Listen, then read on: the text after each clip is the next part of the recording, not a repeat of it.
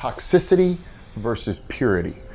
You know, I talk a lot about detox and what we can do to detox the body and just how many things that we eat are toxic. But what about the people around us that might be toxic? What about toxic thoughts? What about toxic ideology that we might have?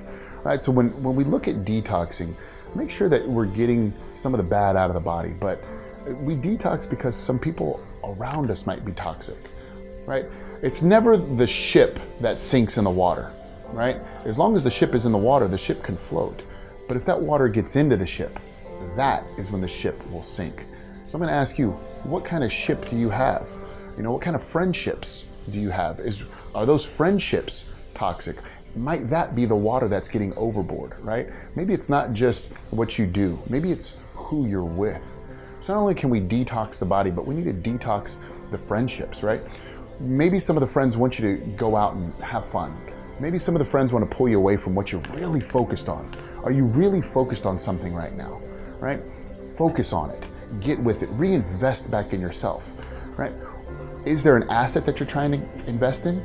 Is it you that you're trying to invest in? Maybe you've started a new business, right? What are you going to do with that monies when you make the monies? Are you going to reinvest it back into yourself? Are you going to go out and find some way to spend it and put more toxicity in the body? Think about the toxicity levels that are all around you, right? If you live near a highway, all the carbon monoxide, right? The people that are in your life, maybe the jobs that you have.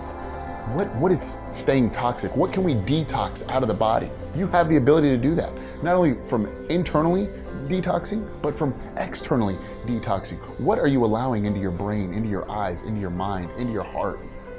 What are the things that you're allowing? What could you be allowing? What's the love? What's the laughter?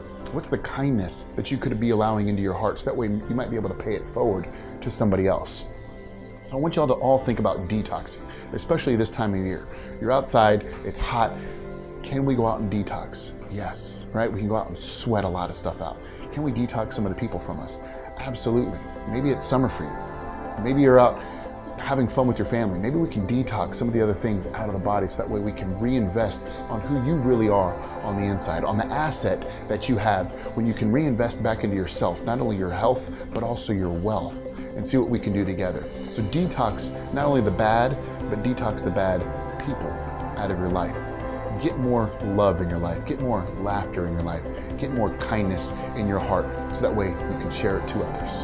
Coach Crafts coming at you. Get your mind right.